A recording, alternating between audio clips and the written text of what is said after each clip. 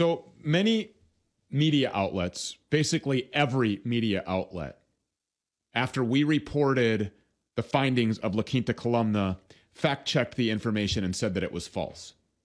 Now, the media is actually backing off of that narrative, and the vaccine manufacturers have basically admitted that graphene oxide is in these vials. It's basically common knowledge now that graphene oxide exists in these vials thanks to your research.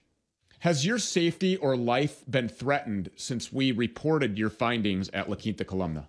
Sí, probablemente. Yes, some of the people who has been talking about what they found, they are found dead, like some people that they know.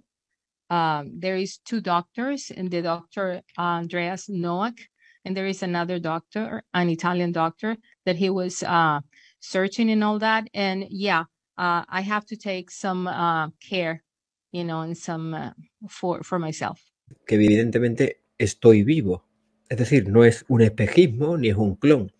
No he sufrido ningún tipo de percance, como al parecer determinado canal italiano está haciendo ver.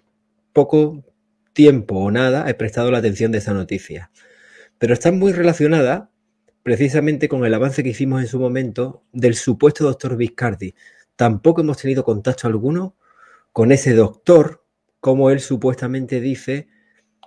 Digo supuesto doctor, no sabemos si está muerto. Ustedes ya saben que estamos precisamente en una batalla de información real y una contrainteligencia que realmente se dedica a insertar bulos oficiales, especialmente todos los días en nuestros telediarios y además en las redes sociales. Contrainformación o más bien desinformación.